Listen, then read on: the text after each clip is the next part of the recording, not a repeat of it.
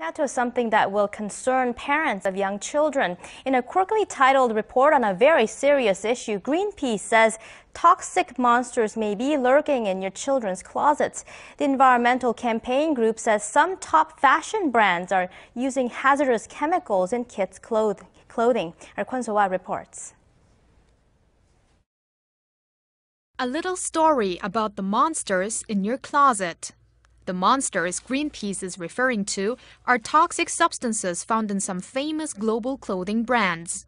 The shocking revelations come after the organization tested 82 items of children's clothing and shoes from 12 well-known brands.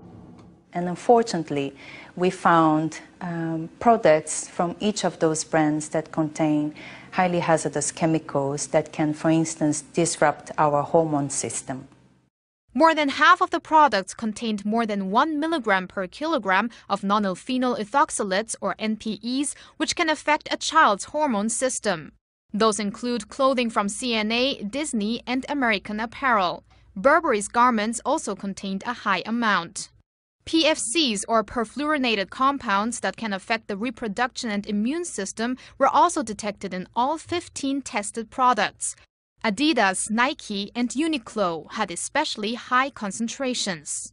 Experts say although the chemicals don't pose an immediate risk to adults, children are more vulnerable to those substances.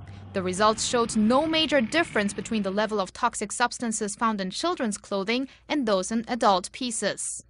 Greenpeace is calling on the world's top fashion brands to take more responsibility for the environment. The organization has made progress since 2011, when it launched its so-called detox campaign, which encourages global brands to stop using hazardous chemicals in their products by 2020. Kwon So-ah, Arirang News.